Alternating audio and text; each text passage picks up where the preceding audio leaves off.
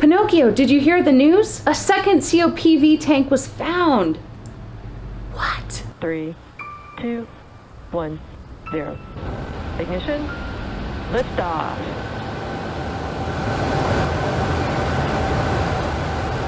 How's it going, Starlink friends? I wanted to make this video to give you an update to the mystery debris saga that we're seeing here in my area of the Pacific Northwest. I did a video telling you about how there was a composite overwrapped pressure vessel that was found in Grant County. That's not terribly far from where I am.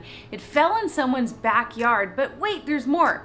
A second one was found. It washed up on the Oregon coast, and it's probably from that same second stage re-entry back in March. SpaceX hasn't confirmed, although the Lincoln County Sheriff's Office tweeted this. They believe that it's from SpaceX, and SpaceX says, well, it probably is from us. So it really got me thinking, you know, how concerned should we be about these occurrences? And I reached out to astronomer and Harvard astrophysicist Jonathan McDowell. He's the one who originally tweeted, you may have seen his tweet because a bunch of people were sharing it, giving an explanation for what people were seeing in the Pacific Northwest sky. This crazy light show, you know, happening at a time where a lot of people were out and about around 9 o'clock. So people were able to see it where, you know, these things happen, but a lot of times they're in the daylight or maybe they're over an ocean, so we don't actually witness them. So he's the one who tweeted that explanation. And so I followed up with him about not one, but now 2 composite overwrapped pressure vessel tanks being found. How worried should we be? So this is what he had to say. There's some risk involved. And so you're just playing the probabilities. You know, the Starlinks themselves are designed to entirely burn up on re-entry. Whereas the second stage is a larger beast and has components like these pressure vessels. So they're sort of big, lightweight balloons that then are slowed very quickly by the atmosphere and kind of float down. We have seen from other kinds of rockets, these sorts of pressure tanks survive re-entry. Quite big ones, and so yeah, that is a risk.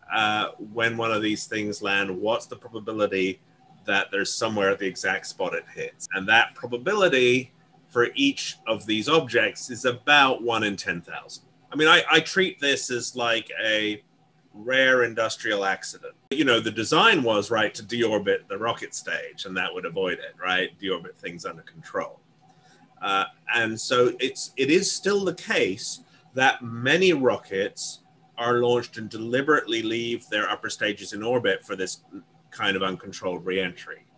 And that can be avoided. It costs money. And so I think we need regulations that say, at least in LEO and probably even for higher orbit launches, we need some stricter regulations about disposing of the rocket stages to prevent this kind of thing happening as much as possible.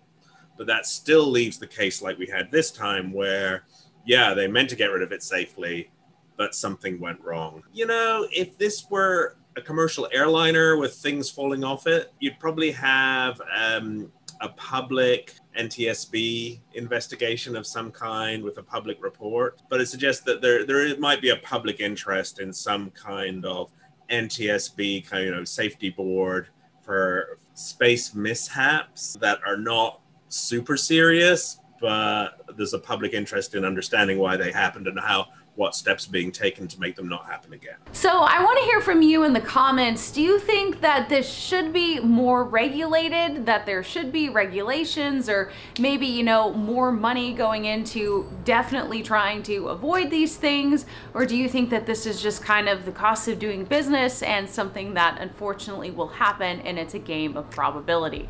I want to hear from you in the comments. I really appreciate when you guys do comment. I read all of them.